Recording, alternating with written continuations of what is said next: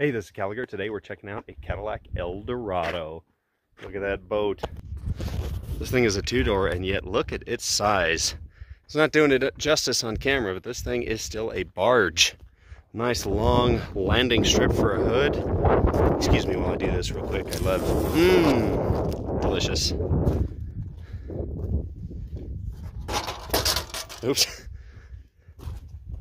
I always liked that Cadillac did that.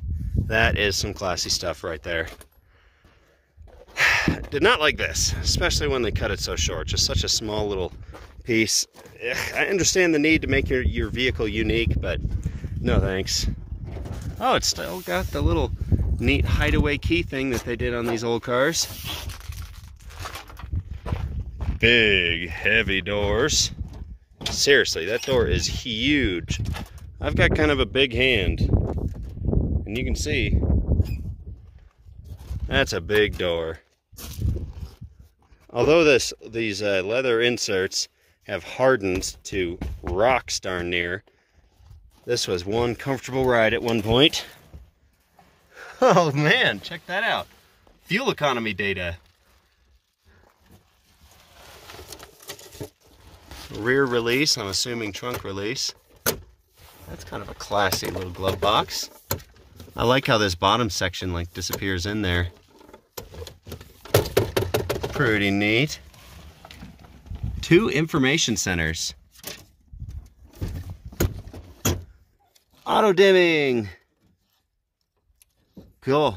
My 77 Lincoln Town Car had that. Oh wow. That is some overhang on the dash there. Interesting.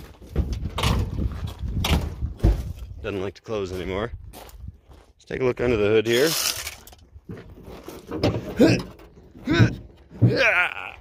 Yeah. There we go. I guess a Chevy 350.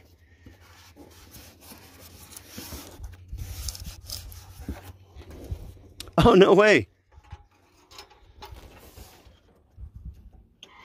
Wait a minute. This is 4.1 liter. I'm not familiar. It must be a Cadillac engine. 1, 2, 3. It is a V8 though. Thought about an injection.